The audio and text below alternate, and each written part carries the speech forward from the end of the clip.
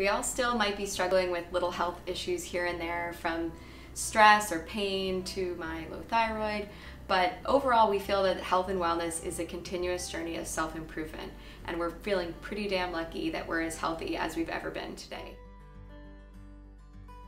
We're grateful to all of the people who shared their extremely personal and sometimes very rough health recovery story with us, most for the first time on film, as well as all the experts who took time away from seeing patients and writing books to help our community understand a certain topic better. Absolutely nothing great happens when you go at it alone. I am personally extremely grateful to the WellBe team's hard work and dedication.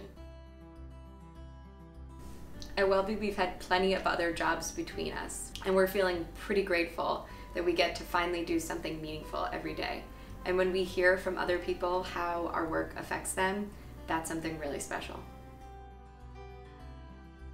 And lastly, friends, family, significant others, people we hardly know and people we don't know at all, blasting our posts, our newsletters, our videos to anyone and everyone, showing up for our events, giving us little cheerleading sessions when we need them, telling us how proud we are making them, and writing in with their stories and inspiring us. This has really kept us going. When we launched WellBe 4+ months ago, we could never have imagined how incredibly supportive the reaction would be. It's overwhelming, it's humbling, it's deeply appreciated, so thank you.